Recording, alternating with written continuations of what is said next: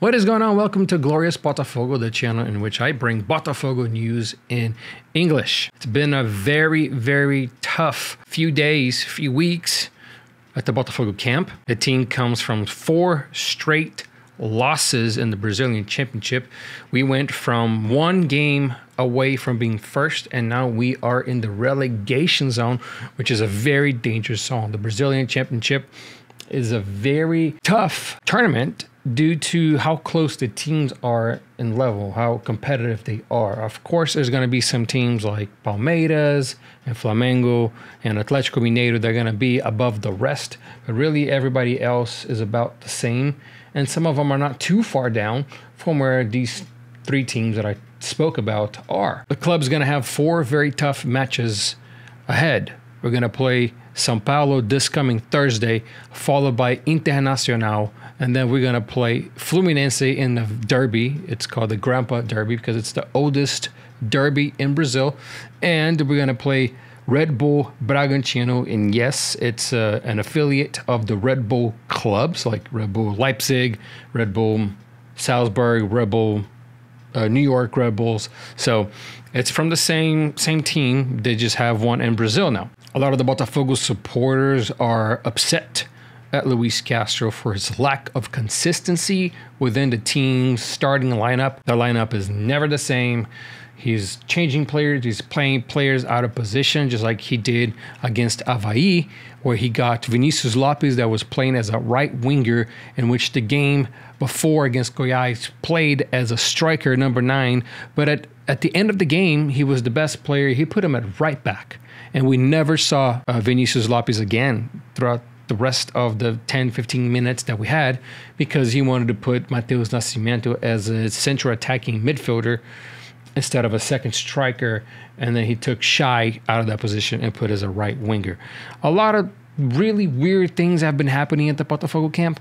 I'm not sure why this all of a sudden this melancholy started, to come from. I'm not entirely sure. It could be some of Luis Castro's press conferences in which he said not once, not twice, but 3 times that, we don't have players of the level of the Brazilian Championship. So that could, in the players' mind, the ones that are sitting on the bench and the ones that are playing, thinking, hey, my own manager doesn't think I'm good enough, so why even try hard if I'm just going to end up at Botafogo B or end up at Molenbeek there in Belgium, which is another team from John Texter, that he said that some players from Botafogo might end up there at Molenbeek. So I don't think it's the right thing to say, especially to the press. And I think John Texter also said that he's going to try to bring in 8 starters, 8 players that are top level when they come to play in Brazil. And for the starters that are playing right now, that doesn't really exactly send the right message as well. I think these sort of topics should be spoken about in private. I don't think it should be something to speak to the press or speak to fans or speak to whoever. I think these kind of things need to be kept, again, private. The second transfer window is coming. A lot of Botafogo fans are also upset at director of sports or director of football, André Mazuco, because of some of the players that Botafogo spent money on, but then they're not performing at the level that they should be performing, like Lucas Piazon and Cheche. The 2 of them are like zombies in the field. They're just, Cheche, there's a mistake at every other action that he does. He's missing easy passes. He doesn't have the intensity. And the same thing goes for Lucas Piazon, which is even worse than Cheche. Patrick de Paula, which was the club's most expensive signing to date, has yet to show what he came for. He hasn't really done much, and you can't say that the game against Ceilândia was a game that he showed something, because the level of Ceilândia is a team that's not even good enough to be in the 4th division of the country. So when we're speaking about reinforcements that will come in the second transfer window, we're starting to doubt some of the names that are coming.